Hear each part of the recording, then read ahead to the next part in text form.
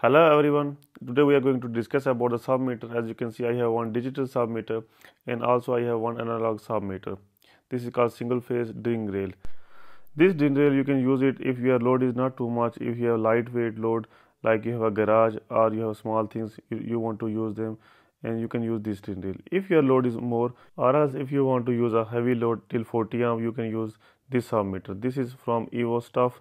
This is very good submeter and this is also qualified tested. And the good thing about this meter is the reading that you take it is never going to be changed, so you cannot be modified it or edit it. So the load that you can use it is going to be safe or permanent. So the units you cannot be changed it.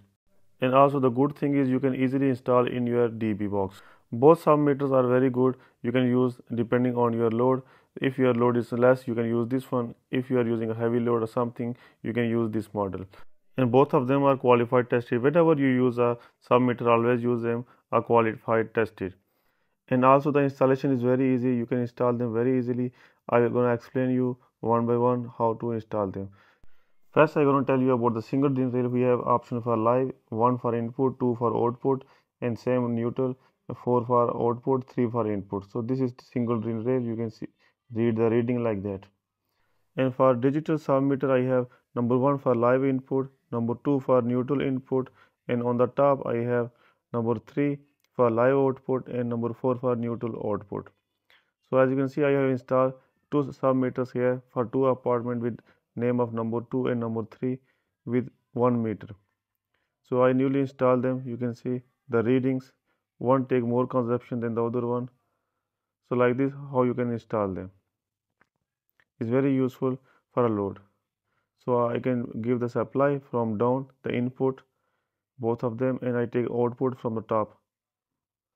You can see this is another example with number 1A and number 1. And also you can see another one here.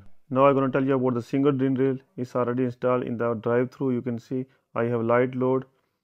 So we don't have too much load here. As you can see, I have one light sensor and emergency light on this side. And also on the other side, I have 3 more lights. So altogether I have 4 lights and sensors. You can use single module DIN rail for similar kind of load. And as you can see, I installed the lights. They are not taking too much power. Both of them are very useful. You can use them depending on your choice. Thanks for watching. See you next time.